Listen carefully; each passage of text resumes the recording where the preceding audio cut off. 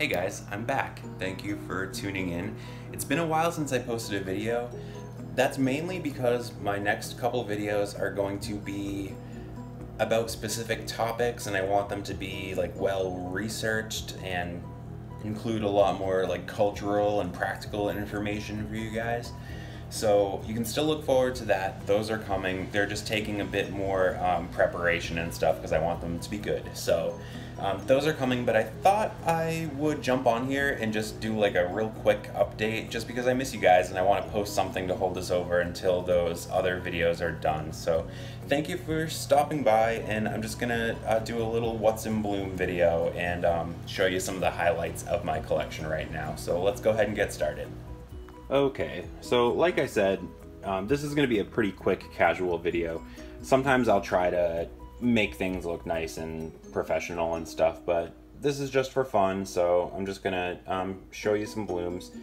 This is my RLC Dick Smith Paradise. I did like a bloom spotlight video on that one a little while back. You can go back on my channel and find it if you want to see a closer look at that one. But I did want to show that to you because it's actually quite different coloration than the first time it bloomed. The last time it flowered, it was cooler temperatures and brighter light, which always makes the colors pop a lot more.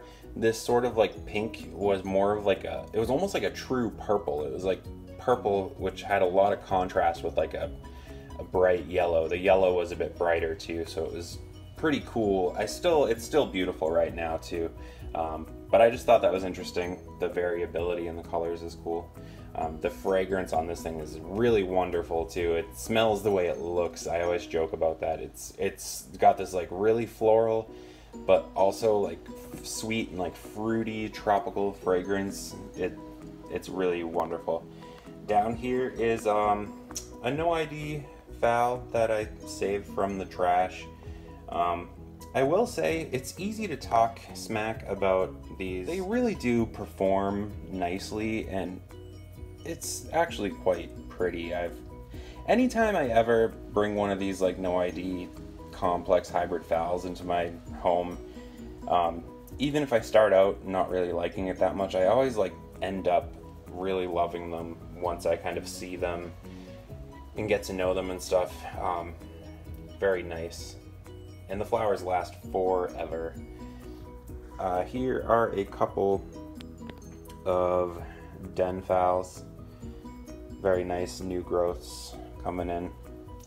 My collection's kind of like torn apart right now because I was like moving all kinds of things around, and it's finally getting warmer outside here in New England, so I have put some of my plants outside, which is nice, but it's like now my plants are not all in the same place. Like I have some outside, I have some inside, some spaces have kind of freed up more room for other plants and stuff because I put some outside, so I've like shifted stuff around a lot, and it's just like it's a bit stressful. So my grow space doesn't look all nice like it usually does, which kind of bugs me, but I'm sorting it out. This is just a Den Nobly no ID that I bought from some grocery store. This cane here had some problems where it's like kind of blackening at the base, so it is throwing out a keiki to try to duplicate itself and live on. So we'll be cutting that off, probably snipping this whole cane.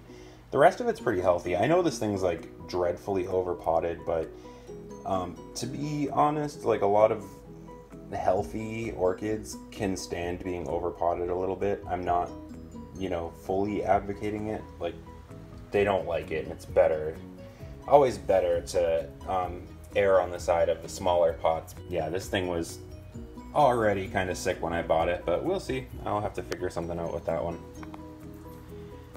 Just for fun, here is my prayer plant. Is it a calathea? I forget what the actual name is, but I really love this thing. I bought it initially just sort of like for a project, and it wasn't really something I was, I didn't buy it because I was in love with it. I just kind of bought it for a specific thing, but I kind of fell in love with it. These leaves are gorgeous. They look like they're hand painted, And the other thing that's really cool, if you notice right now, it looks kind of weird and saggy, right? Well, this plant moves so much that it's like really kind of fascinating. I mean, all plants move, it's not really that weird, but this thing moves so fast. Like, I was really kind of like impressed by like the mobility of it. Like, over the course of a couple hours, it completely changes form. Right now, everything's kind of hanging down, but I would say over just the course of like maybe 2 hours or so, these leaves can all be pointing straight up and looking really cool and crazy. So I love this plant. I think everyone should have one. They're really neat. But let's continue and check out the other area of my grow space. One thing that's new and exciting is I got these new metal plant stands. I have 2 of them now. My mom actually gave them to me. She wasn't using them and she was thinking about either throwing them out or selling them or something. And I was like, yeah, I'll take those. And they look so nice.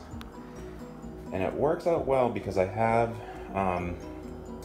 some of these like medium to lower light orchids that don't belong kind of under my artificial lights, but still need pretty bright light. So it just helps me to make better use of the windows, because I have windowsills, but they're small. It's hard to fit much on them. I can put some of these bigger ones on here, which is great. But look how low that spike is on this bough. I was trying to find somewhere to like display it where I could kind of actually see and appreciate the flowers. But yeah, so I love these stands. They look really nice in my kitchen, but I do want some of these orchids to get some outside time this summer, and that's what's nice about these plant stands is I could just grab the whole thing and kind of stick it outside. So pretty cool. I wanted to show you guys that because it just looks really awesome. I'm really proud of it. Kind of the way everything's arranged and stuff. It's very nice to look at. I'm pleased. And here are my Vandas. They don't stay here. This is just like not nearly enough light for them. I usually kind of like shove them onto the grow shelves, or I put them outside. They just look really cool right here with like the plant stands and everything. So I liked how they looked in the window, but they probably won't stay there. Okay, here's my new Angraecum Eichlerianum. I've had it for a couple weeks. I bought it that same time at the same greenhouse where I bought the staghorn fern, so if you want to see more about that, you can go watch my previous video. But yeah, I love having this. I always look up pictures of the flowers online because I love the way they look. It had a bit of sunburn. It had that already when I bought it though. These have a bit of a funny growth habit. They're sort of like a vanilla, where they have a tendency to kind of like vine. I think it needs to be grown maybe against some type of post or mount, so I'll have to figure something out with that, but very cute and healthy. I love this thing. This is my Hawaii Stars Pink Lace. I think it's BC Hawaii Stars Pink Lace.